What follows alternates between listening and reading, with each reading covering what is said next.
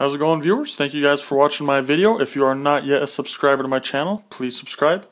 In this video, I'll be showing you guys how to turn on the battery percentage up here in the top right corner next to the battery on a Samsung Galaxy Note 4.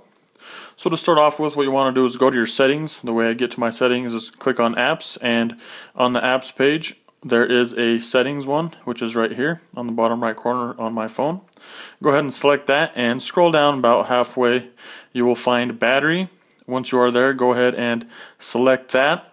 And the second one down, you will see show battery percentage. If you highlight that, as you can see, it will pop up the battery percent remaining on the phone there by the battery.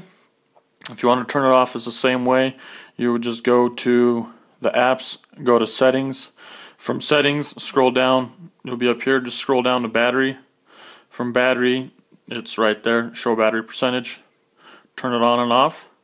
And that is how you access the battery percentage on a Samsung Galaxy Note 4. Hope you guys found this video helpful. If you did, please like and subscribe. If you guys have any comments, questions, concerns, go ahead, put them in the comment section below. I will try to answer that as soon as I can. And hope you guys like this video.